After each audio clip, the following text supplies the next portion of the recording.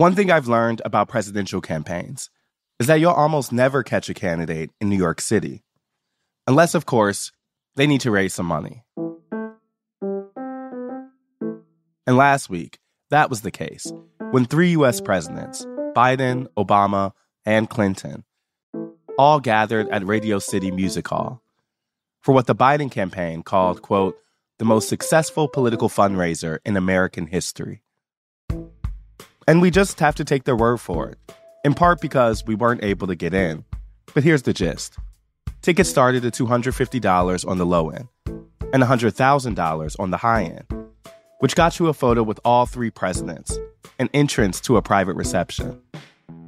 There were performances by Queen Latifah, Lizzo, and an appearance from Stephen Colbert. In the end, the campaign says it raised more than $25 million. But this wasn't just another gathering of the rich and famous. It's an example of something the Biden campaign has done really well: courting big donors, and just in general, raising a lot of money. In February alone, the Biden campaign and the Democratic Party raised $53 million, bringing their total cash on hand as of the beginning of March to $155 million. That's more than $50 million ahead of where Donald Trump and the RNC say their current fundraising totals are, which, theoretically, should allow Biden's campaign to build out a more robust operation than their opponents. But to this point, Biden's money advantage is yet to solve his political problems. Like weak poll numbers against Trump, continued concerns about his advanced age, and the enduring critiques of the administration's role in the war in Gaza that cropped up at Radio City when activists disrupted the event several times. So, with the general election in its early stages, I wanted to check in on the dollars and cents of 2024, on Biden's impressive totals, Trump's financial situation, and all the things money can't buy. Today, it's all about the Benjamins. From the New York Times, I'm Estette Herndon. This is The Run-Up. So I've been going to political fundraisers for over 2 decades. And I will tell you that night was electric. Mm-hmm. I wanted to talk with someone who did get into that Radio City event. Indulge me with some Snoopy questions. Like, did you see anybody cool? Were the biggest celebrities the presidents themselves? Well, without a question, the biggest celebrities were the presidents. This is Robert Wolfe. He sat in the orchestra. I have to admit, for me, I went with my wife, and it felt like a great date night. Uh-huh. We don't come to the city all that often, and so it was great to see, Queen Latifah before, and Lizzo, and Ben Platt, and people that I wouldn't necessarily go see perform, and obviously Colbert as the moderator. He's going to be funny, right? There's a lot of tongue in cheek there. So for me, it was kind of like it was just a fun night. Wolfe is a prolific Democratic fundraiser and Wall Street veteran. Most of my career, I was on Wall Street at Salomon Brothers for about a decade. Mm-hmm. And then I moved to UBS, where I was there 18 years as the former CEO and chairman of the Americas and president and COO of the investment bank globally. Wolfe was an early fundraiser for Obama, an informal advisor to his presidential campaign. And, like a lot of big donors, he later served in Obama's administration, including on the Economic Recovery Advisory Board after the 2008 financial crisis. He's also what's been called a bundler. I can't say I love the name, but bundler is you raise money and then you raise other people. So let's just say I am going to an event and I ask 10 other people to give, 10 grand each, and they do. Then Robert Wolfe will have not only his 10 grand assigned to him, but also that extra 100 grand. And if you raise X amount of money, you get invited to fun things. Mm-hmm. It's a way to supercharge your ability to donate as an organizer of other people's money along with your own. Correct. Got it. And I'm not a bundler today. Now, Wolfe serves on the Biden campaign's National Finance Committee, an elite group of some of its biggest donors. So he's well known in Democratic circles and is well appreciated for his insights and his wallet. I thought he would be a good person to give me the lay of the land when it comes to big money in politics. How does it work? And what should we expect when it comes to big donors and President Biden? So I had the honor of seeing President Biden, where I was able to chat with him in January at a fundraiser in New York City. For me, I'm not there to ask for anything. Okay. I'm there to thank him, to let him know, thank him what he's doing on gun violence or thank him what he's doing with respect to Ukraine. My wife and How much money does that take? It was expensive. Can I know how much? I think we wrote a check that night. It was high, I think. I just don't know what the scale of high is. I mean, listen, you can write checks as low as $1 and $10. I think we wrote a check for like $50,000 for that dinner. Okay. We've spent money on politics over the last 20 years. One of the questions I have is just how much have you spent, do you think, in aggregate? And is there a single thing? Is the $50,000 the most you've written for a thing? No. What's the most one check you've written? I think it was $100,000. For what campaign? Hillary's. For Hillary's. Yeah. And how much do you think you've probably given in aggregate? I think you can look at the non-PAC side or non-committee side. I mean, my guess is in aggregate, my guess is in excess of $1 million we've given. How did you get into political, giving and fundraising, period? Well, I appreciate that.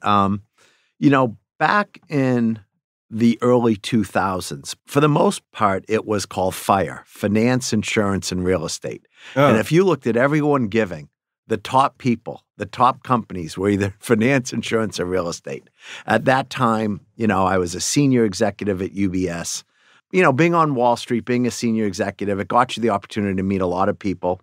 So I got involved early, specifically with the Kerry campaign. Okay. I was anti-Bush. I was against the war.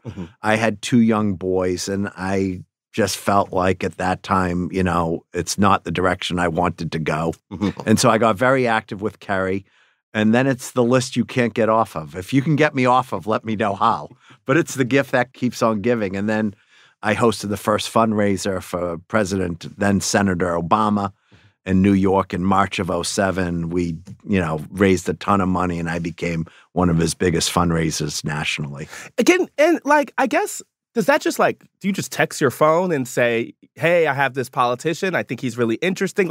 What's actually the process of translating your interest in somebody to a larger group and then the money part too? Yeah. So it was interesting. In 2007, most of the Democratic Party was all in Hillary. I was able to meet Obama. I aligned with a lot. It was like that bro card. We're both Ivy League guys. We both like sports.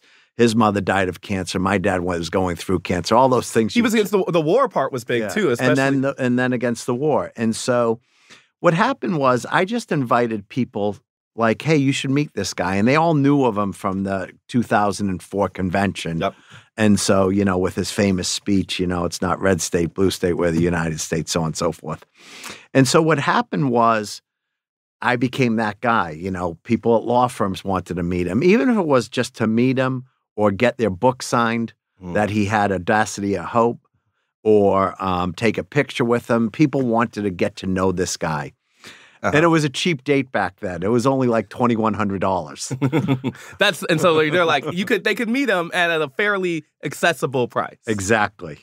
Is it access driven? When you're saying people want to sign a book, they want to meet him, what is the incentive if we're thinking about why people want to give? Politics is an aphrodisiac, right? You're the most powerful person in the world. At that time, most people did not get the opportunity to meet a president in their life. And here's a possibility to meet someone that could become the president. I get what you're saying. You're saying particularly when you were getting started, what you were able to connect people with is an ability to meet people they wanted to, and they have the means and access to be able to do it through you. Yeah, I became kind of that guy. I guess again, I'm still thinking kind of broadly before we talk about Biden specifically. What is the brand like for Democrats among Wall Street right now, and how has that shifted maybe over the time in which we're talking? Yeah, I think it was always about 40% were staunch Democrats, 40% were staunch Republicans because of Reaganomics, which is when I started Wall Street in the 80s. And 20% would go either way. And that's kind of surprising to me. I think of that as more of a Republican crowd, maybe. It's not because, there's a lot of other issues important to them, and not everyone votes with their pocketbook. I know that. They view us as banksters instead of bankers. But, what I would say is that I would say when it was McCain, Obama, it was clearly Obama got, I'd say, 100% of the 20%. When it was Romney, Obama, I would say Romney was the majority of Wall Street. He was kind of a Wall Street guy, knew them all. I think with Clinton and Trump, in my opinion, I think Hillary and Bill, just are so well liked in New York. And my gut tells me there were Republicans that went her way, not for Trump as well. And then on the Biden-Trump, it's hard to even assess because it was such a crazy period. There was no real campaign. I mean, I was going to ask you about that. And I guess I'm asking about right now, too. Is there a sense, I've heard you previously talk about the ways that you think the progressive wing of Democrats has become too anti-Wall Street. I'm wondering where you view the Biden Democratic Party on that question. And do you think that the party right now makes it easy for you to pitch them to your fellow Wall Street folks? I mean, honestly, I don't think we're front and center. Wall Street's not who it was and what it was. You can raise money from anywhere, in almost any sector there is. I mean, media companies and everyone, tech companies, I don't have to tell you how many firms now lobby. Yeah, I guess that's part of what I'm asking. Has small dollar donations, has the ability to raise money from other groups changed it? Grassroots are, it's more important to get grassroots money than, my couple grand or whatever I give, a little more than that. But, what I would say is that, first of all, Wall Street wants to give their economic view. They don't like necessarily to get in the middle of the riffraff because I think they're nervous about being the meme or being in a polarizing environment with their employees, right?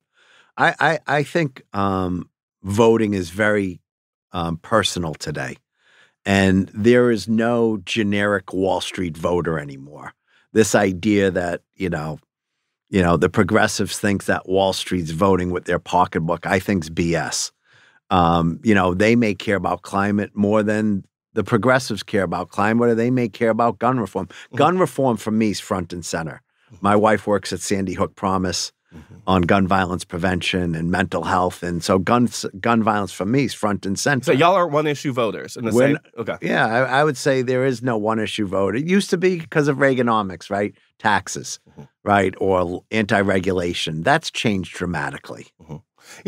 The other thing, and this was going to get to kind of Biden specifically, is we have been talking to so many people about how this election puts them in a kind of pickle because for the majority of Americans, they want, they talk about wanting other options or just being not happy with having the same options again. When you're in those circles, how's kind of your community feeling about Biden right now? Which community? That's a good question. Because I have two sons in their late 20s, and I would be curious about that. Would be a very different conversation. Hey, I would hear that answer, but I'm really I was thinking specific to fundraisers. Is it easy to raise money for Biden right now? The answer is yes. It's easy because there's now a campaign. Okay. It's Trump versus Biden. And President Biden was not candidate Biden. So this whole idea of Democratic bedwetters or, hey, he's got to get out, I was totally the other way. In my opinion, that transition to becoming more of the candidate took place at the State of the Union.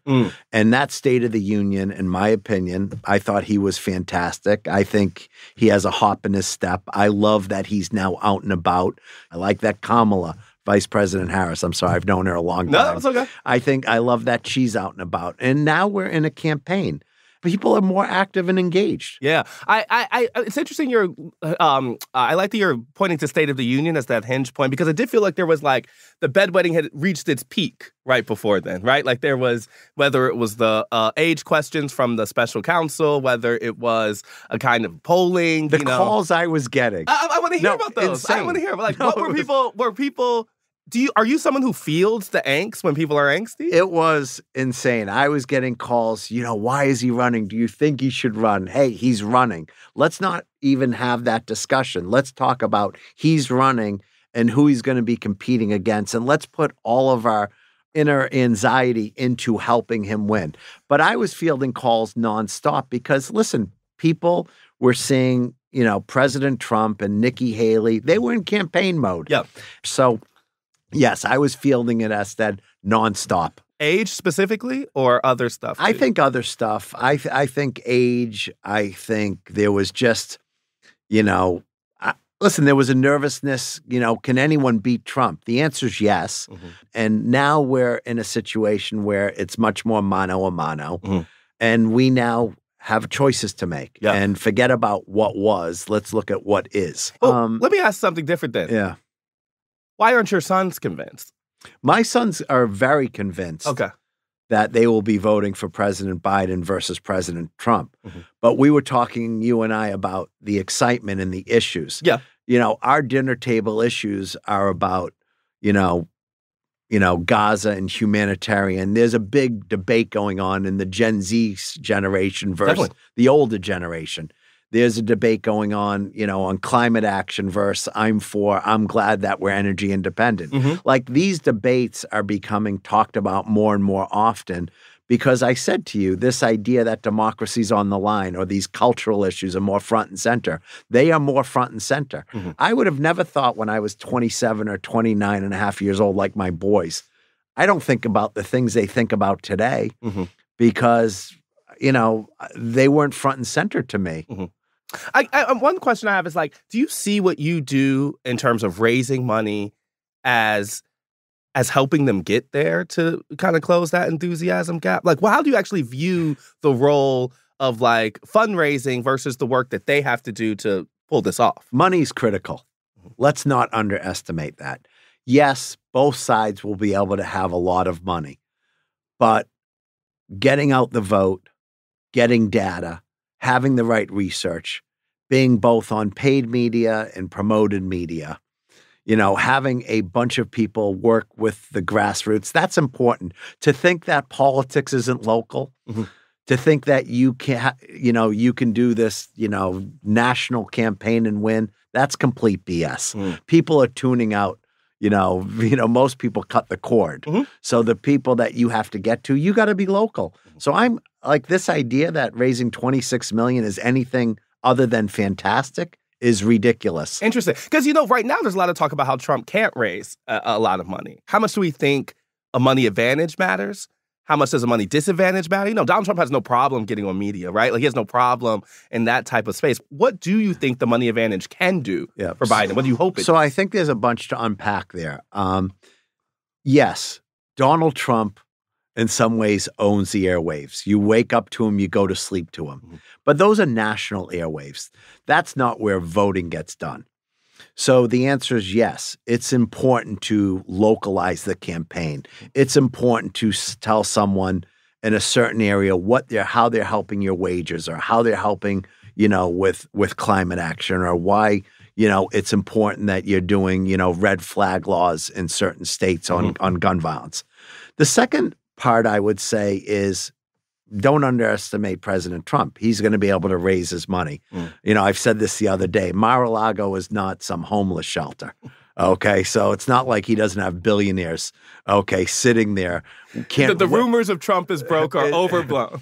I mean, that's complete BS, right? Because you're going to have, his tax policy is going to be front and center. Mm-hmm. And so these billionaires, that some do vote one-dimensional, they're going to make sure that he's got money to run on. Mm-hmm. This is helpful because a lot of what we're reading now is about the lack of funds. You're saying you trust that in the end, maybe it's because of tax policy or just because of of people's investment in Republicans, Folks will give to him. I think, listen, I want to be clear here. I think President Biden's going to outraise him. Mm-hmm. I think we're going to outwork him.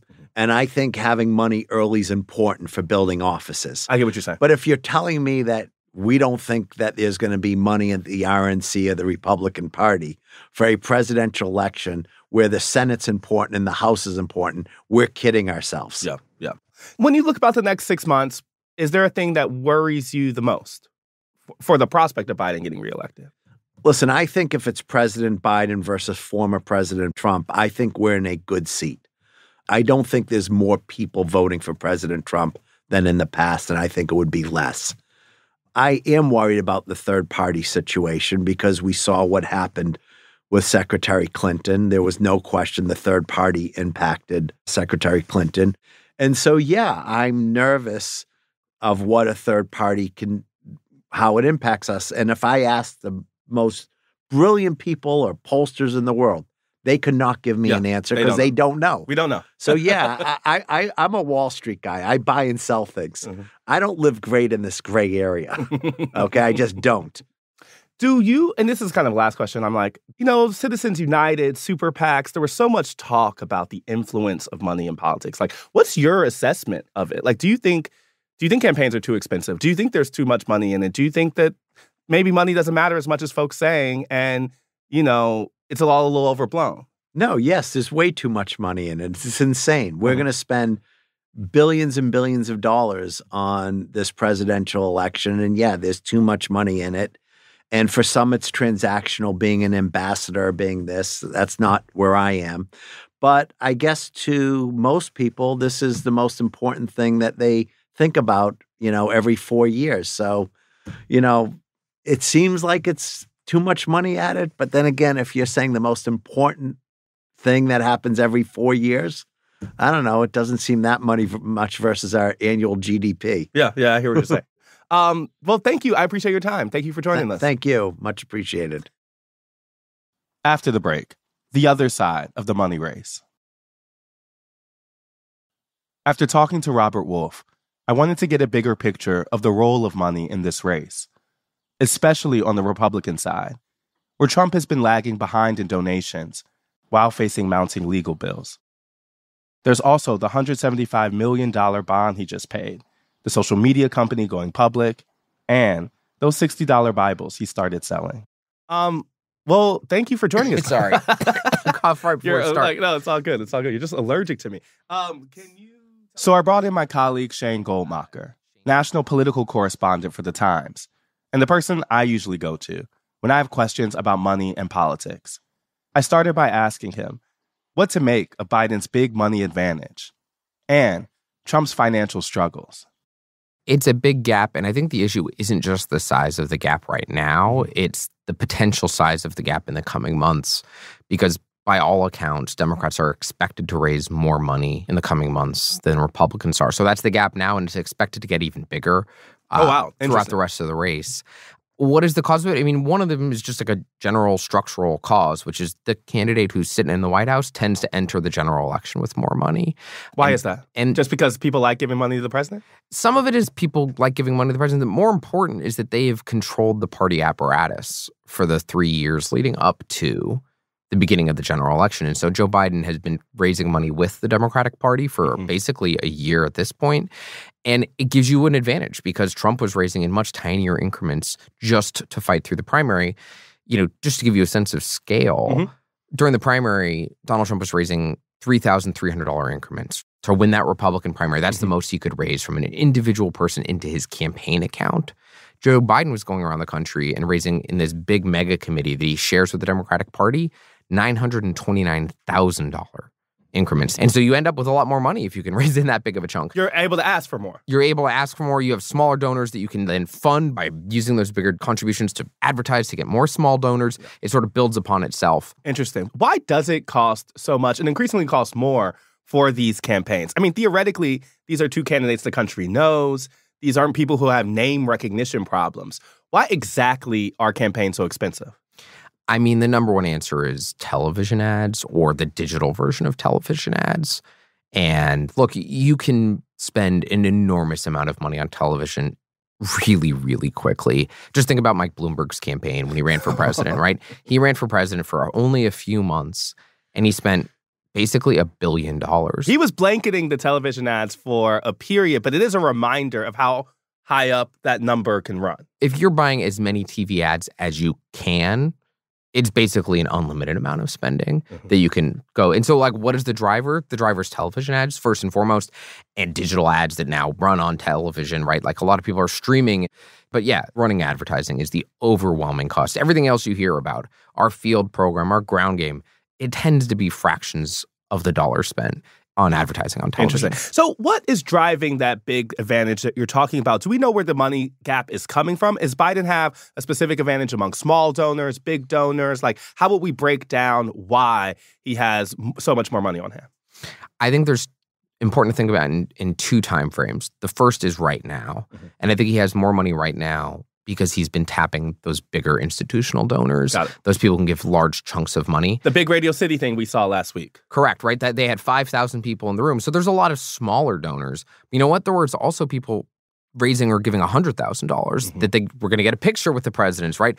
The next day, he had a smaller gathering of 175 of his donors in New York City.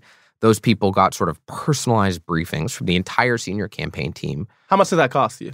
You had to, I think, have at least given $47,000 something dollars, right? That is the entry level. The highest tier for his bundlers, $2.5 million. Wow. Now, if you're raising $2.5 million, you might not be going to a big group briefing. You might be getting the president visiting your house, right, on a fundraiser. But there's enough people that at a roughly $50,000 limit, you still have 175 of them coming to New York for that personalized briefing. So your first question, where is his advantage right now? It's a lot of these major donors, right? They have been tapped. They've built out a whole system. Joe Biden, Jill Biden, Kamala Harris, Doug Emhoff, they've been traveling around the country at events and scooping up big checks, right? In the coming months, though, there's a wider expectation that Joe Biden's advantage will be driven by smaller donors online, that online Democratic giving has become almost habitual for liberal donors who are amped up about an election, even about the candidates they may not be excited about. They give tons of money, right? Key Senate races are flooded with money each cycle. And whether the Democrat's a household name or not, they end up raising a lot of money. And there's a wide expectation that online, even if Democrats aren't enthused about Joe Biden, they're going to be enthused about giving money to stop Donald Trump. Okay. Let's focus now on Donald Trump, someone who famously has a lot of money until he doesn't. Why is he struggling in fundraising so much, considering he has historically done well with small dollar donors? And it seems like what you're saying, those donations are slowing down. Why is that? Do we know? Yeah, I mean, let me give you an answer. I want to take one little step back, which is that, like, Trump is facing multiple different financial challenges all at once. It's hard to keep them straight. It is hard to keep them straight. So number one, you're talking about is like politics. Like, how much money does he have in his campaign account? And some of that is, look, he just got through a nominating contest and he was raising money and spending money to win the nomination. Now, less than maybe some others have before.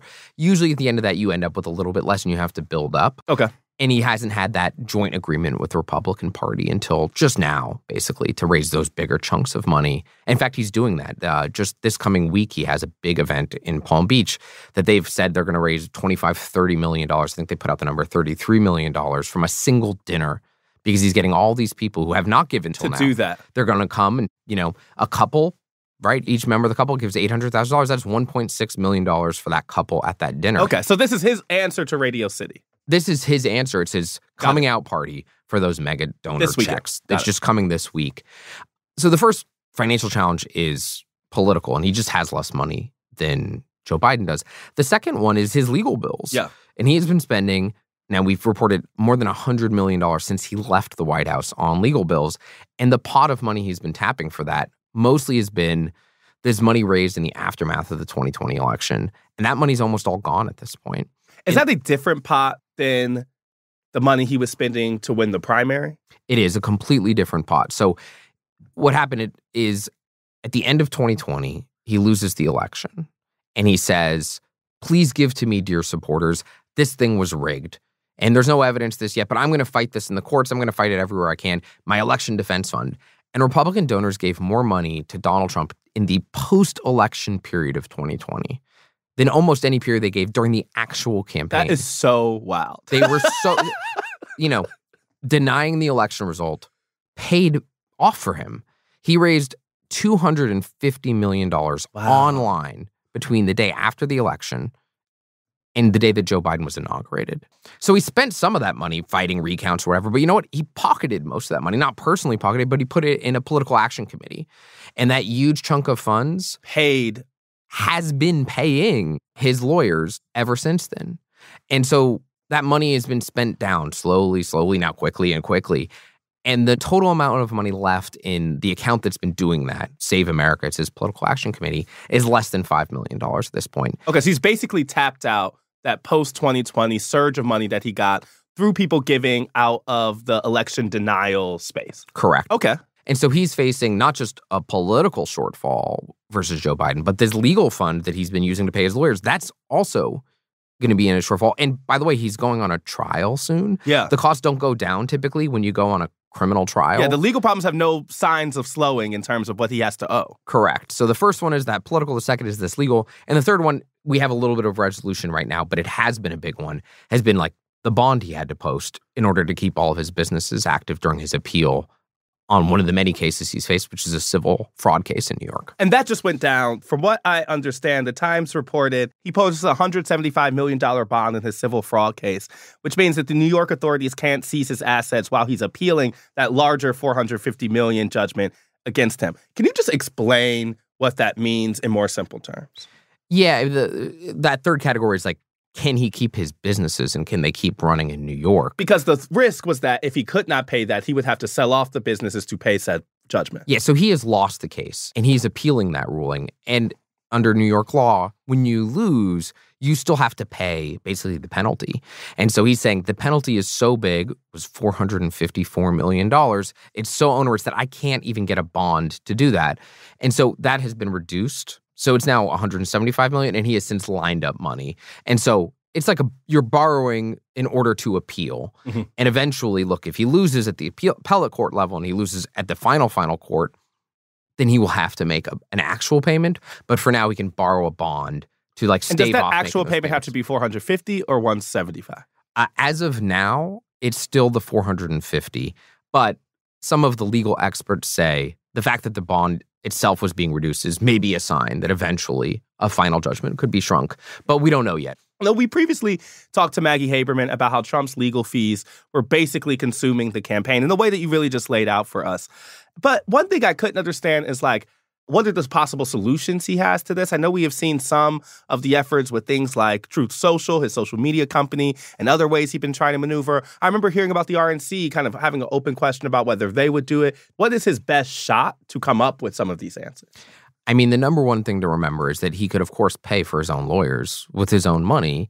He's chosen not to do so far, right? He has chosen not to use his own personal finances to pay for his attorneys. Like, all these buckets are separate from Donald Trump's bank account. Like, he could choose to use his bank account to solve the issue that he's running out of money to pay his lawyers. He's just running out of other people's money. It doesn't mean that he doesn't have any money That is left, an important reminder. Right? Like, he has his own set of money that he has chosen not to use to pay his lawyers in his multiple criminal cases because he had this big pot of money from 2020. So option one is you just pay for them yourself. Right. There's other more complicated options like you create a special legal defense fund. And what are the rules around that if you're an active candidate for president? Yeah. There are other ways he can raise money into the PAC that has been paying the lawyers. And in fact, he's done a small thing along those lines, right? There was a little float. Well, will the RNC actually pay his legal bills? And they've said no. Okay. Absolutely not. But then that first mega committee we talked about, you can raise those really big checks. There's a sort of order of operations of who gets the money. The first always is the candidate, right? The candidate gets the money first. Typically second is the party, like the Republican National Committee. But in this case, Trump didn't actually put the party second. He put his PAC second. Right. And that PAC has been paying his lawyers. Mm-hmm. So we see Trump coming up with these sort of solutions. At this point, if I were to give $100 to Donald Trump's campaign, do we know how much of that is going to, Save America and the legal fees versus how much is going to the actual job of winning an actual election? Yes, since early last year, 10 cents of every dollar that's been given online has gone to that Save America account. which is paid almost exclusively for legal stuff. And so, yeah, all those small donors, it's 10% of what they've been giving for the last year, which is not an insignificant amount of money, and it's helped pay for some of those. Look, the intertwining of all these things is real, right? Like, to differentiate what is the Trump legal issues with what is the Trump political issues is kind of, it's a fool's errand, right? One of his lawyers was recently co-hosting a fundraiser for his super PAC, right? So, like, they're not totally separate. They have been separate in terms of, like, actual cash flow, right? The campaign has not spent money on his personal lawyers. But the idea that they're, like, separate things, no, I think it's very much the Donald Trump 2024 campaign is happening in and around courtrooms. I know this is a really unprecedented situation that we're in, but, like, are these rules being made up as we go along? Or, like... That's an existential question. Yeah, it is kind of. I'm like, because we've never been here, like, is he just test casing new theories about how you use money in politics? Like, is it just completely uncharted? It's a little bit uncharted. It's also that it's not just him, right? We're in basically 20 years of candidates testing new theories of how they want to spend and raise money in politics, and very little policing by the group that's supposed to oversee them. So, like, there are rules that Trump is taking advantage of that others have plowed before him. There are rules that he's expanding. But I would say that this is not just a Trump issue. This is just the broader regime of campaign finance, that how we run this stuff is no longer a thing that makes intuitive sense to a regular American. You know, I wanted to ask specifically about the Truth Social, you know, Trump media as he's turned into a source of revenue. I've only been, like, kind of halfway following this storyline. I guess, like, help me understand how something can become such a campaign boon. Or was it, or has it been? Yeah, so, you know, this is his private social media company, and it just went public. And on paper, Trump has become a multi-billionaire in a way that he really hasn't been. And so it's a dramatic increase in his wealth. On paper, right? This is a stock that when they have to also file all these official reports now that you're a publicly traded stock, you have to reveal your books. And the books don't look like a multi-billion-dollar company, right? There's nothing in the books that it's like $4.1 million of revenue last year that screams multi-billion-dollar company.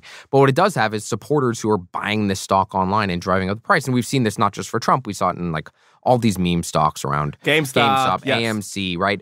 And it bears a lot of similarity. Like, the actual finances don't merit the valuations that it has on the market, but it is valued at what it's valued at. Now, Trump is the biggest shareholder. And so, again, multi-billion-dollar windfall. But he can't sell those shares yet. There's a bunch of rules about how long he has to wait. And so all of this is really, like, theoretical money for him, and certainly very theoretical in terms of the campaign. I would actually pretty much wall that off, because for now, that isn't money he has access to, and it's not expected to immediately impact the campaign. So that doesn't impact those initial three buckets, but it gives him money on paper that he can possibly leverage to solve one of his many other problems. Hope on the horizon. Got you. What about these $60 Bibles? Should we just expect, like, a level of Trump gimmickiness to raise money? Like, I guess I look at those things, and he's always felt someone willing to grift, to sell, to do whatever he needs to. Is your sense that we're entering a moment of desperation for them? How should I read the Bibles? I wouldn't read it as something different in kind, right? Like, you go back to 2016 when he was winning those competitive primaries and he had Trump-branded stuff all around him. He was using that as a sales pitch opportunity. He went to SneakerCon to roll out his own set of sneakers, right? He has rolled out his own picture book. Yeah, a Bible's, right? I guess, just the next step in the journey. The Bible is just, it's hard to say it's just the next step. It's certainly a step, right? But we've been on this pathway for a long time, right? Trump selling his name to sell things and make a profit. And again, this is money for him personally. This is not a Bible that you buy it from his campaign. This is just like a personal, private business deal that he's entered into. Oh, this isn't even helping these buckets. This is just helping his own individual bank account, which he is not famously tapping to pay the lawyers. Or for his campaign, right? He has not put money into his own political campaign. Basically, since he became the nominee in 2016, he relied on donors in the Republican Party ever since. That was such a huge part of his brand when he was running in 2016. It was like, I am not owned by these people. I mean, you talk to voters all the time, and it is still part of his brand. That's what I'm saying. Republican voters bring this up all the time. This is exactly what I was going to say is like, it's amazing how that brand has lasted. You know, but it hasn't in our reporting seeped into anyone. And I was going to ask you, have you heard someone think, Donald Trump with less money is a less appealing Donald Trump? I mean, I think some of this is just sort of the media silos and what is the information that you're consuming. But I think on a regular basis and traveling in Iowa, New Hampshire, and other parts of the country last year during the primary, voters would bring up his independence and say he doesn't need to be running. Yeah. He doesn't need the money, that he is not beholden the way that Nikki Haley is beholden. He's not beholden the way that Ron DeSantis is beholden. And meanwhile, he is raising all the money from other people.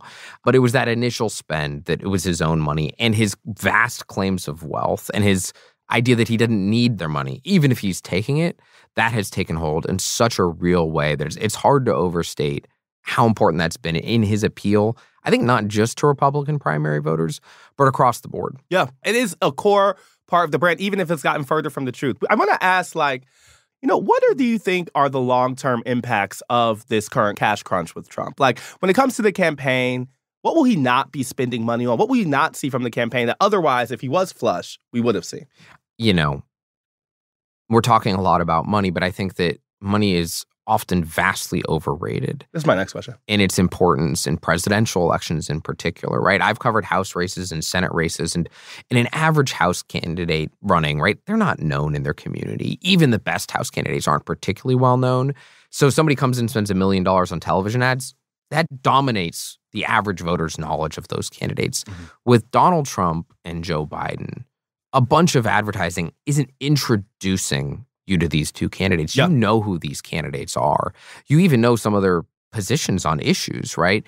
And so money is incredibly important in American politics. It is least important in the biggest races, right? I guess with that in mind, then, what does it do?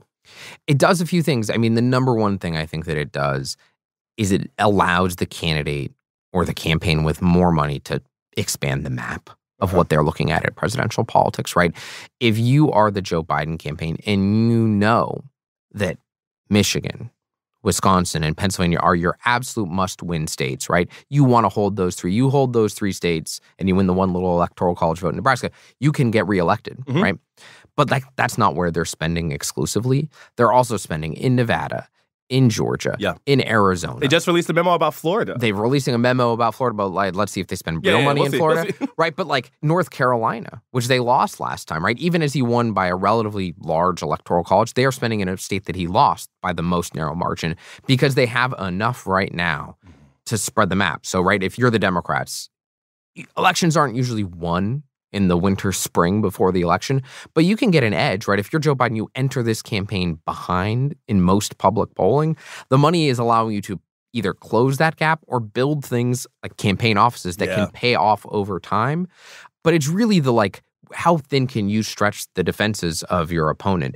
Can you make them need to spend money in North Carolina if you're Trump and take away from the state that he may otherwise have to win? Right. And speaking of the importance of this period of the race, the place we have seen the Biden campaign be the weakest is probably with enthusiasm among kind of core constituents. They talk a lot about kind of bringing people home right now and wanting to do that even more so than they think about persuasion or all that type of things come later in the year. When we think about the impact of money, how much love can money buy? When you think about the impact of that specifically to people who are probably Democrats but maybe soft on Biden, is that ads that they're supposed to convince them? Is that texts? Is that door knocking? I guess it's all of the above? Yeah, I mean, I think that the most recent New York Times poll we did had Trump winning 97% of the people who voted for him in 2020 and had Joe Biden winning 83% of the people who voted for him in 2020. That gap tells you why Joe Biden was losing in that poll. And so what they're going to try to do is use their money advantage to tell that chunk of Democratic voters this election is coming, and depending on the place, give them a reason to care or to highlight their awareness, right? You know, I live this every day. You live this every day. this is not a central part of most people's lives. Yep. And if you're an average voter, the whole promise of Joe Biden was partly, I didn't need to care about politics every day, right? And so people have intentionally tuned out. Mm-hmm. And so they're trying to re-engage voters who might be likely to vote for Joe Biden, but not likely to be tuned into why they should care yet. And sometimes that's advertising, sometimes that's spending in other ways that are trying to reach them, but that is their chief goal. And money is one of the ways they're trying to solve it. Mm-hmm. Thanks, Shane. I really appreciate it. This was really helpful. All right. Thank you.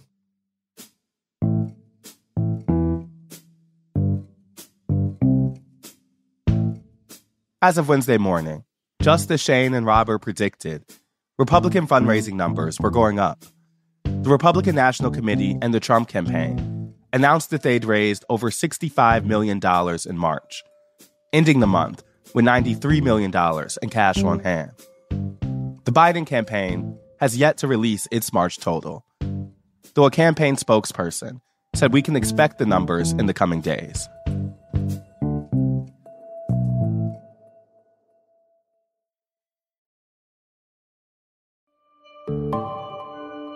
That's the run-up for Thursday, April 4th, 2024. And now, the rundown. All right, this morning, counting votes in 4 states that had presidential primaries. Yes. Voters in Wisconsin, New York, Rhode Island, and Connecticut went to the polls on Tuesday. And although Biden and Trump won all those states easily, there were warning signs for both campaigns.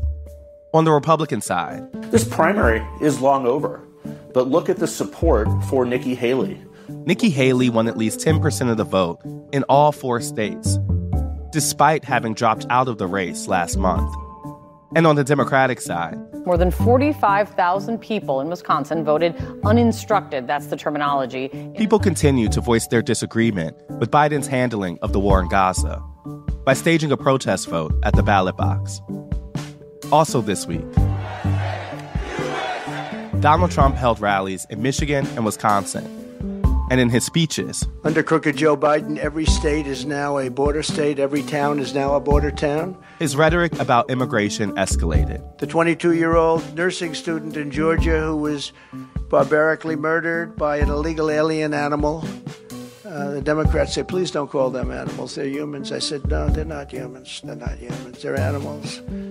He used dehumanizing language about migrants. But it's a border bloodbath, and it's destroying our country. It's a very bad thing happening. And called what's happening at the border a bloodbath.